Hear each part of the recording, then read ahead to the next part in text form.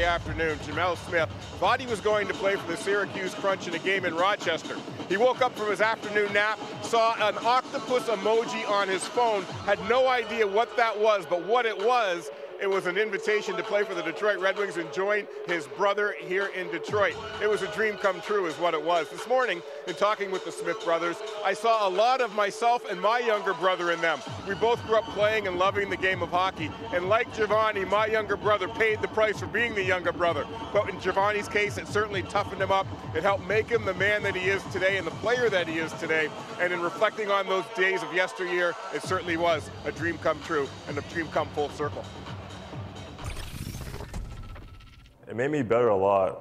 Like, I was able to watch Gemel a lot and my older brother Gary, and to see them play with like kids their age and like skilled kids as a young age. Like I would watch them and just like kind of learn from a real young age, and that allowed me to get a lot better.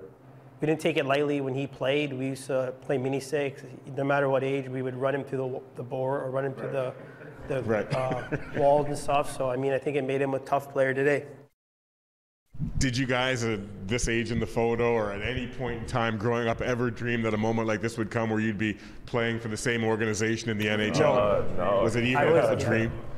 Pretty wild, honestly, like, because we're always together, like training, working out together, and now we can just take that even further. It's playing games together and scoring goals together, so it's kind of cool. I try to keep up with him as much as possible. I even sometimes text him and tell him things, maybe try in the game if it works. And like to be here to kind of see it and kind of like push each other, I feel like it's definitely going to help both of us, and it's just a great once-in-a-lifetime experience.